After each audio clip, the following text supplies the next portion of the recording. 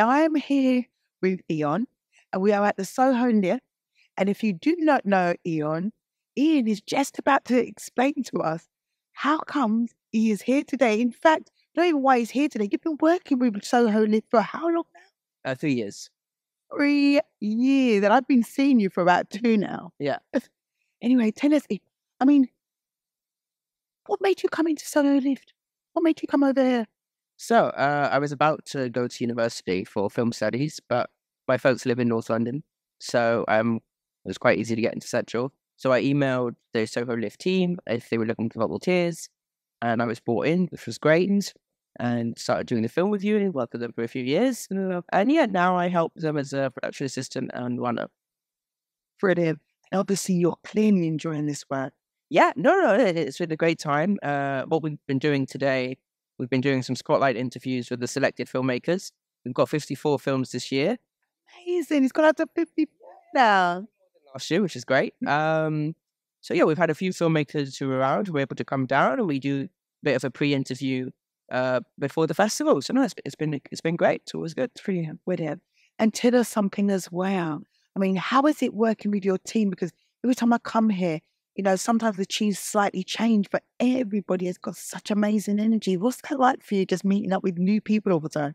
It's great. I mean, the founders, so there's Liz Farhadi, Vanessa Yiku, and Eric Moore. Mm-hmm. They're sort of the 3 co-founders, and the festival's been running for around 4 or 5 years now. I know, right?